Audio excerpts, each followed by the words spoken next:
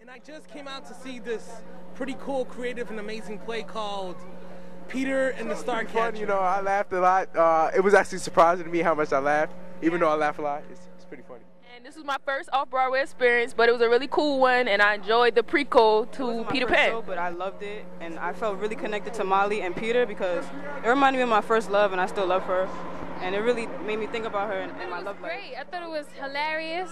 It wasn't what I expected because I don't really remember the movie Peter Pan or the sequel, but I thought the prequel was very good. I enjoyed it. How every child wants to stay a child. I used to wish I would never grow up, and that, hit home.